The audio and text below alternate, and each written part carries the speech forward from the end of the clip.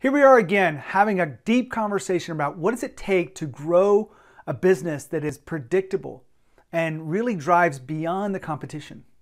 Today we look at the big challenge between co-founders and even some CEOs and COOs.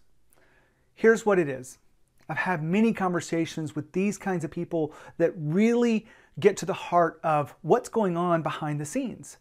This video is all about behind the scenes, so I thought I would just tell you like it is. A lot of co-founders and CEOs and COOs are not aligned. And what I mean by that is they have different skill sets and different personalities, different strengths, even different worldviews. And that's what makes them so great together.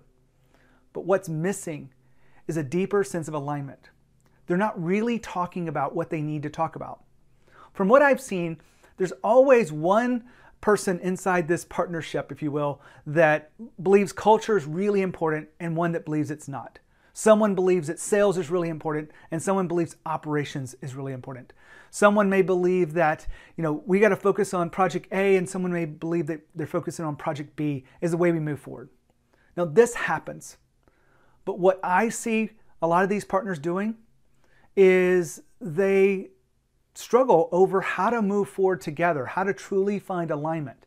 And that really does break my heart, because when I see founders that are capable of working together in collaboration and really finding a deep sense of connection between each other, instead there's more resistance, there's tension.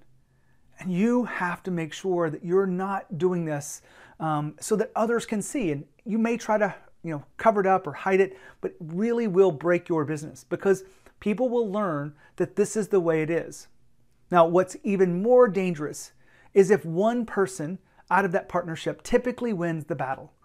If one person is always more persuasive, more charismatic, put together a better argument, then they usually win, and the other person feels a little bit neglected. Recently, I was having a conversation with a COO who felt burned out, and the CEO didn't quite get it. They thought this was just a phase, we should just put our heads down and get to work. Well, they were never really having a conversation about what was going on between the two of them. They were never really getting to the heart of it. This big challenge in leadership was breaking the business, and they didn't even know it. Now, I won't give you the details of this because this is a private conversation between me and someone else, but this happens quite a bit. This isn't a one-off thing. Running a business and a partnership, whether it be co-founders or CEO and COO, really is a hard thing. And if you focus on the work, it'll only take you so far. You've got to focus on each other in the relationship. You've got to have real conversations. I was watching from the outside how two partners worked with their coach. And being honest with this one person told me the reason why we had a coach is because it was like we were in divorce court. We were always arguing and bickering with each other, and it was just breaking the business apart. And I no longer wanted to be a part of it. So I thought this was a last-ditch effort, and in fact, it was. I share this with you because I want to help you get to the bottom of it. You've got to have real conversations between each other, not just about the work, but about what culture really means to the company, what our values really mean to the company. And you've got to find alignment across these really big issues. You also got to talk about burnout and how much work we have to do. These bigger issues that don't get addressed end up festering, and they really cause a fracture in the relationship. And that causes the company to slow down, if not implode. So when you think about your relationship with your co-founder, your relationship with your CEO, COO, you want to make sure that you're not just talking about work and about what needs to get done, and not just the problems, but about finding alignment to allow you to move together with speed and decisiveness.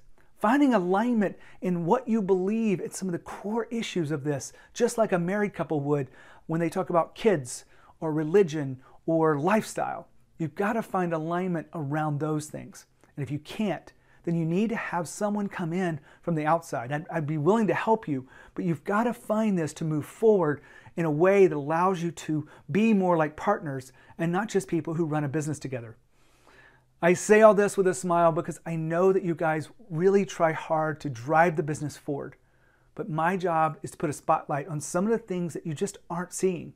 And I see this way too much, and I want to help you become the partners that you really want to be, help you become the leaders that your team deserves. That's what I strive to do for all of you. My name is Gene Hammett. I work with fast growth companies and those that want to be fast growth companies. Many of my clients are in the Inc. 5000. I want to help you create the kind of growth that is predictable and systematized. And I want to help you become the leaders that drive this kind of growth and increase your overall value of the company.